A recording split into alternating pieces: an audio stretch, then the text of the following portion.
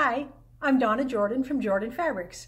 Today I'm going to show you how to make a quilt called Cotton Rainbow. This is one of Cozy Quilt Designs patterns, and it's really fun and really easy.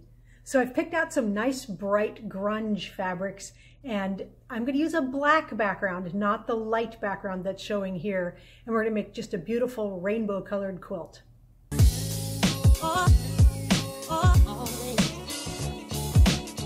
I've picked out a whole lot of the grunge fabrics.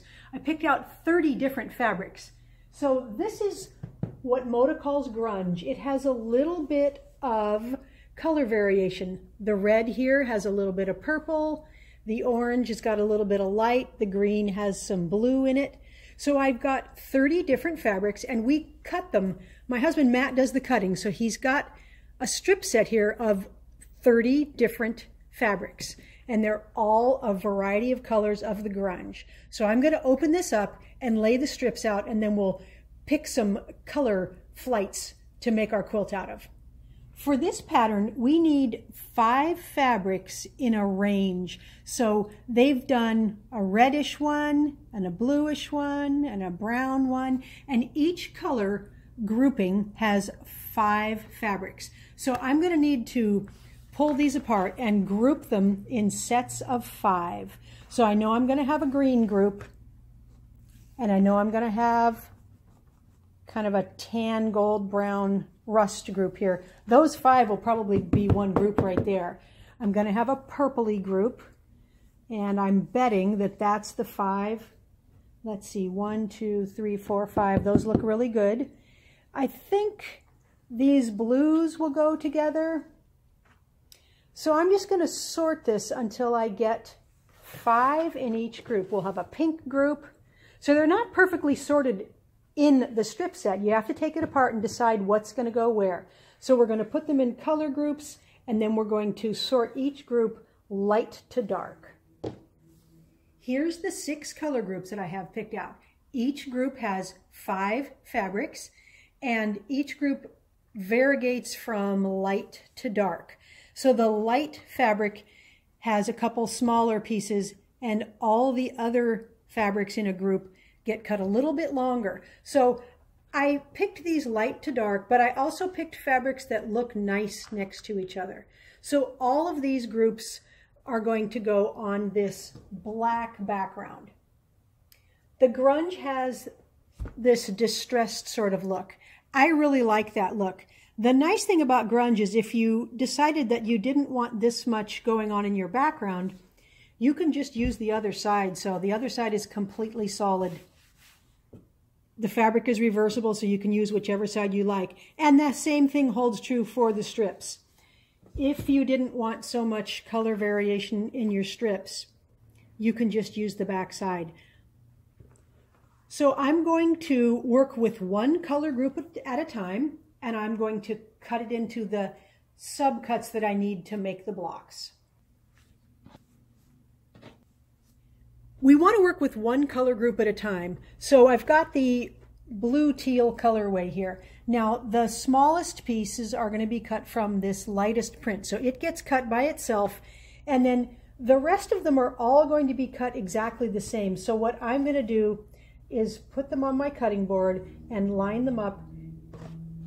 So I'm going to line up with one of the lines here, and I'm going to cut them all at the same time. Now you'll have to read the pattern to get the exact sizes of the subcuts, but all of these can be cut at the same time. Cut this guy separate. So do one color group, then move those aside, then do all the other color groups. All right, I've got all the pieces cut, and they are laid out in order here. So these are different color groups, and we're going to take these over to the sewing machine, and we're going to get started sewing.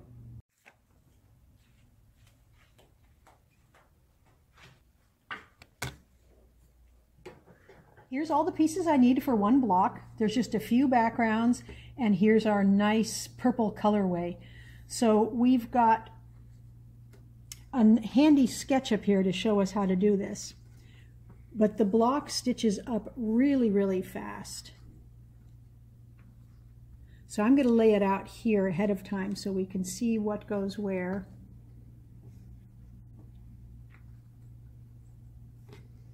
And we're just going to add the background to each strip here as we go around to make the pieces a little bit longer. A longer and longer piece of background. And I don't want the backside showing. So it'll look a little bit neater once we get it stitched up, because you can't get the whole puzzle put together when you've got your seam allowances added. But basically we're going to start here and then add this one and this one. Then we're going to add this one and this one. So we're just adding colors on each side as we go.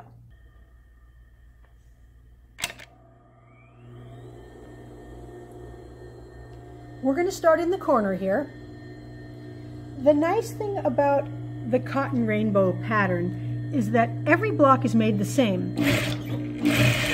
They're different colors, but the procedure's the same no matter what color it is. So we are going to be pressing the seams to the right and to the top. So that went to the right. Now we're going to add this piece down here. After we sew it, we're going to press that seam allowance up.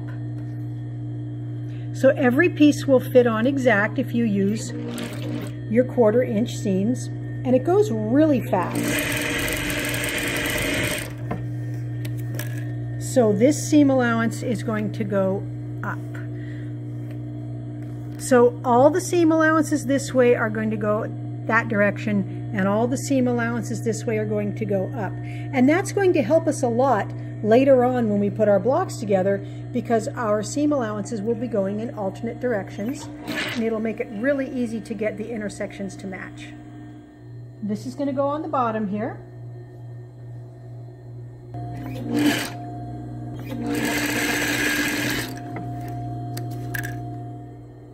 Now we need to sew the background onto this strip before we stitch it onto the unit that we've already made. So I'm just going to stitch this onto here.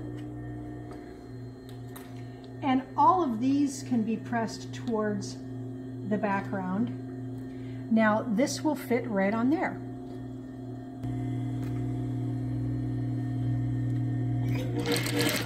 I don't usually use the ironing board until I get the block all the way stitched.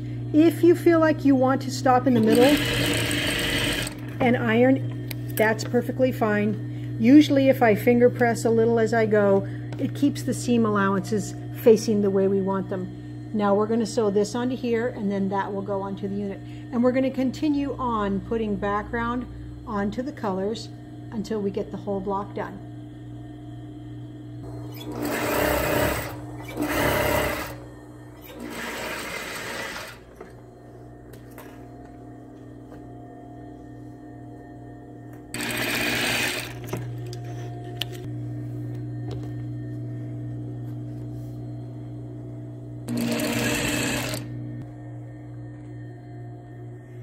Here's the last strip. Now once this is stitched on, I'm going to take it over and iron it. But before I do that, I'm going to check for threads that are sticking out in the seams within the block. Since I didn't chain piece these blocks, I've got a lot of long threads on the back side. So I like to check for those right now. So these are the ones I'm talking about. I don't get these very much if I'm chain piecing because I don't have long threads. But this one, it's got a lot of long threads, which is fine back here. But I find it saves a lot of time if you just check your block as you go and make sure none of those threads are sticking out here. Here's another one.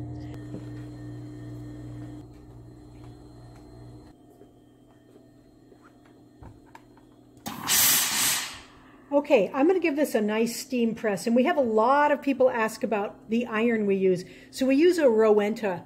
This is a German company that makes these, and they've been making them since 1919 is when they made their first electric iron. So the nice thing about this is that the water reservoir is here in the base, not in the handle. So the handle is really light, but you can see the steam goes about 6 feet out, so I can really give a good pressing here.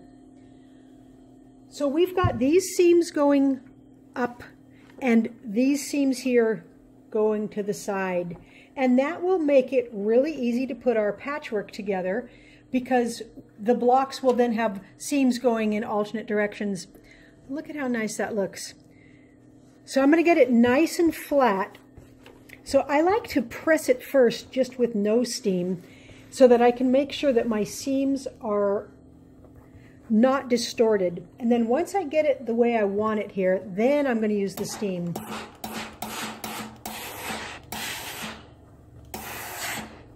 You can see the color variation here from light to dark, and the colors look really good with the black background. Here's another one of the blocks already stitched up, the pink one. And then I've got an orange one over here. So I've got these colors still to do. And you can see how different it looks from the pattern when you use the dark background. Since every block is made exactly this way and this block went really fast, we're going to be able to finish the quilt really quickly. Now, I haven't found any fast way to chain piece these. I really found it's best to make block at a time because otherwise you can get confused with what piece goes where. So I would recommend making them just block at a time. You're going to be making 3 of almost every color. I think just 2 of the color flights you only need 2 blocks of because we're making the throw size, which takes a total of 16 blocks. So we're going to make 3 of, I'm probably going to make 3 of all of them and then lay the quilt out and put 2 of the extra blocks aside. So I'm going to take the scraps. I have a few little scraps and leftover pieces. I'm going to make some sort of a pieced border. I don't know what it's going to look like yet, but I'll be sure to show you when I get it all done. I've got all my scrap pieces here from the cutting, and I figured out something that I'm hoping will make a really nice pieced border. So I've got them still in the color piles that we cut them in. So I'm just going to sew these together into a piece. So I'm going to grab 1 from each pile. I'm just going to put them in order. I'm going to pick up 24 here. So it doesn't matter which one I pick because I want kind of variety assortment, but it's going to be 1 from each color pile here until I have 24. So there's 6. Then I'm going to sew them into a strip unit and cut a couple of borders out of it. Now I'm not going to cut these to any particular length. I'm going to sew them into a strip unit and then cut them because they're all different sizes right now, and I think it would be a lot of work for me to line them all up and try to get them all cut one size. So I'm going to just sew them into I'm going to line up the top and sew it into a really long piece. Then I'm going to iron it, and then I'm going to cut it afterwards, and I think that's going to save me a ton of time. Now the first thing I'm going to do is use a really small stitch length because I'm going to stitch all these little seams and cut afterwards, and I don't want those seams coming apart. So I'm just going to stack them up. So I'm going to start here and then put this one right next to it. So the tops are relatively straight. I will be recutting it, but I'm going to just line everything up at the top there and use a 1/4 inch seam. And we will press these all to one side. So I'm going to just line this up, and it doesn't matter if they're different lengths.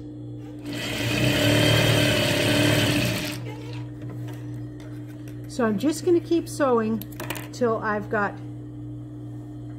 24 in one long row.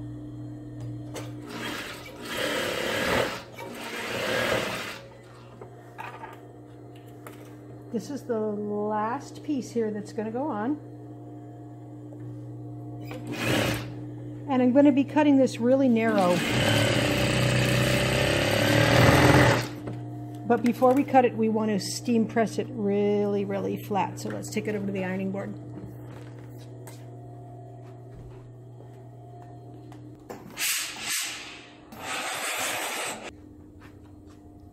Here's our strips, and I'm going to cut 2 borders out of this. So I'm going to fold it. So I'm not lining up all of the seams, so I'm not going to have extra bulk wherever I cut. But it's just easier for me to get it really accurate if it's not quite as long. All right, now I'm going to line this up on my cutting board here.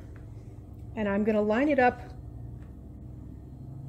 on a line. I'm not going to cut on that line. I'm going to move it over just a little teeny bit. So I'm going to use a sharp blade, and I'm going to cut 2 borders that are 1.5 inches wide. So I only need 3 inches, but you can see some of these are really going to be close. So I think what I'll actually do is just slide this slightly over this line, and then I'm going to use that line right there.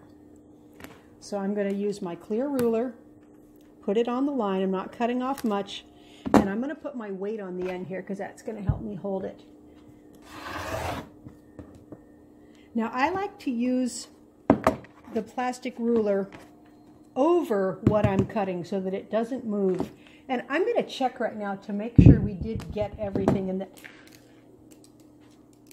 we don't have any short parts here, because it was pretty skimpy, but it looks like we're okay there. Yep, we got it all. Okay, so now I'm going to move over 1.5 inches. I'm going to use my weight again and give a good cut. So this is our border here. I'm going to cut another one, but this is going to be our border. And by the time we get our seam allowances, it's going to be just a teeny tiny strip of color, and it's going to have black grunge on both sides of it. So I think that's going to give a nice pop of color. So I'm going to cut one more out of here, then I'm going to do the same thing again, and then I'll have a total of 4 borders.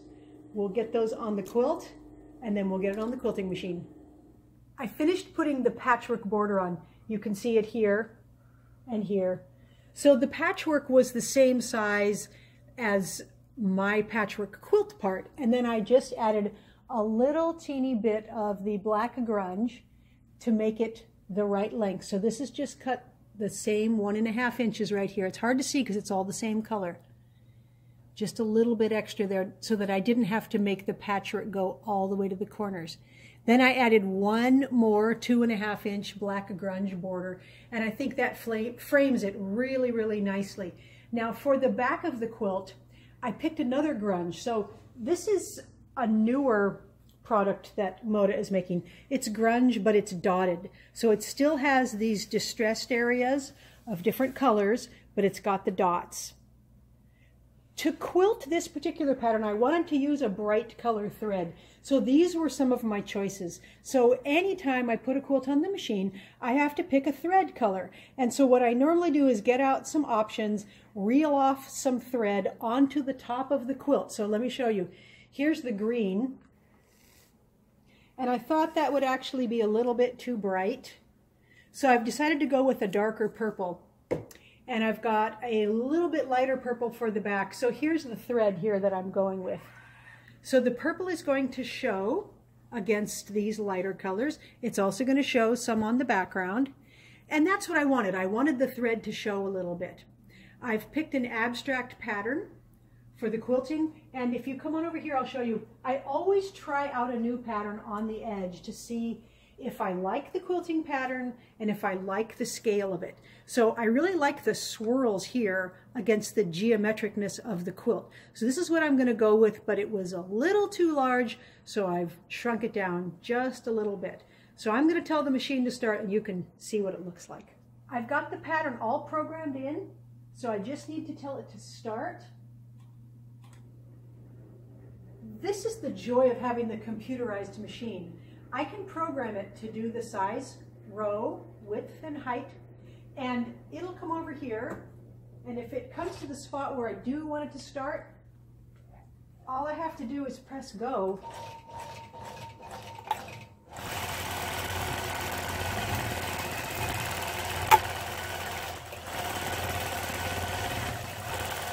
The cotton rainbow quilt turned out really bright and really cheerful. I'm really happy with the quilting on it. I did kind of a swirly abstract pattern, and it isn't taking away from the patchwork, but it's giving a little more movement. So you can see the pieced border here a little better. And here's where I filled in the corners with the black. It's about 55 inches finished. It's a nice throw size. It's square. I don't often make square quilts, but this would work really well for a wall hanging. Here is the grunge on the back. That's the dotted grunge. Got a little bit of lint there. And you'll notice that I did the binding in the same grunge that's on the front. A lot of times I will use a different color on the binding, but this quilt probably would have been too busy if I had come back with another color on the binding.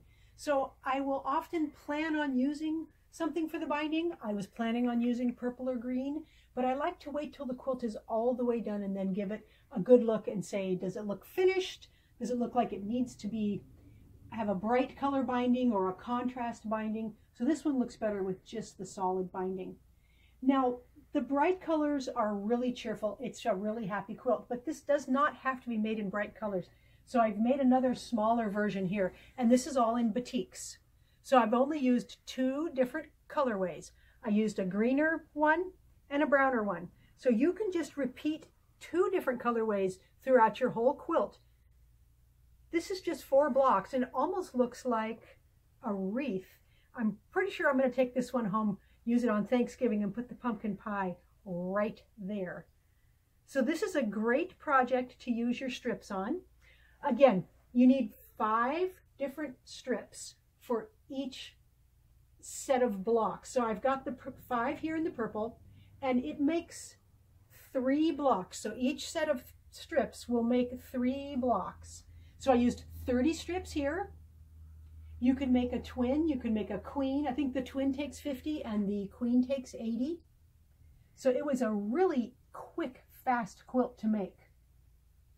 Thanks for watching our YouTube tutorial today on the Cotton Rainbow. Be sure to leave us your comments and your requests for quilts you would like to see us make. I've got a long list, but I am just having a lot of fun going through that list and making up new quilts for you. Oh.